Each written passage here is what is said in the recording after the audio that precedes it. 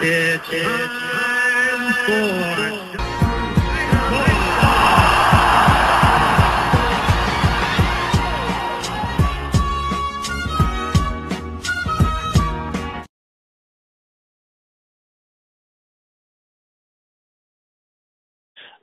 yeah, that's very interesting. All right, next question is coming from Cade in Sarasota, Florida. A lefty knuckleballer. How about that? Yeah, how can I help my catcher learn to catch me? Then we even have a hashtag knuckleball problems on this one. Okay, so how can he help his catcher to catch his knuckleball? Yes. That's the question. Yeah, okay.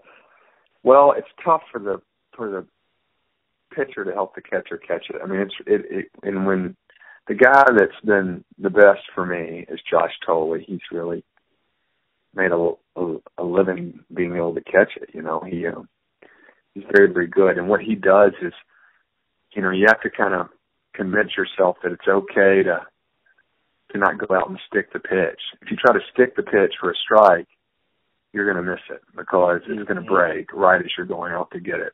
So what he does, and most guys that receive it well, are guys that have really good hand-eye coordination, that are good athletes, that let the ball come to them as deep as they can. The deeper, the better. And they also set up with a very relaxed approach. So if you'll notice when I pitch, Josh Tolley's not ever giving me a target. He's not ever like sticking his glove out like throw it right here, you know, like he would if I was throwing a fastball away. He's got his hands kind of just hanging down in front of his body, real loosey-goosey, so that he can really feel rhythmically like he can catch anything. And then I aim for the same place every time I throw it, and that's about 2 balls above the catcher's mask. And so I don't need him to put up a target. I just need him to catch it. And so that helps a guy who can kind of convince himself that all those things are okay. Interesting. So you don't try to throw side to side on the plate? No, I never throw trying to hit a specific location. I care about altitude. I care about height. A good knuckleball is going to do what it's going to do, and so it's kind of frivolous to try to pick a corner. But what you can kind of control is the height. I know that if I throw a good one, which means I've thrown one that probably rotates a quarter of a revolution from the time it leaves my hand to the catcher's net, then it's going to go down some direction. I just don't know which direction. Yeah, that's fascinating.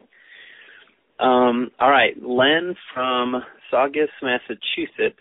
His question is, how hard was the transition from a power pitcher to a knuckleball pitcher, and how did you mentally prepare for this change in your career?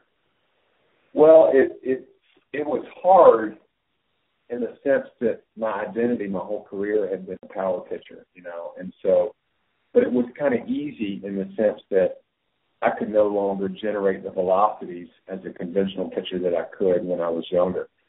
So I had to find another way to do it, right? So the decision was made pretty clear to me because I didn't have what it took at the big league level anymore as a conventional pitcher.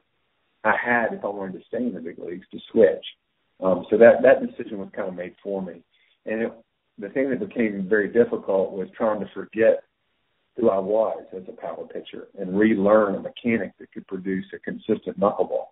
Kind of unlearning what you had learned over the first 20 years of your pitching career and relearning a technique that's much different. It would be akin to a guy who had hit right-handed his whole career, and then all of a sudden he's going to be a switch hitter.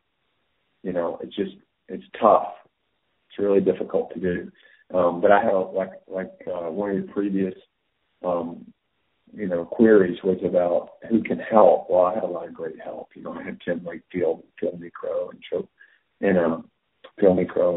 Charlie Huff. So I had a lot of good help. Absolutely.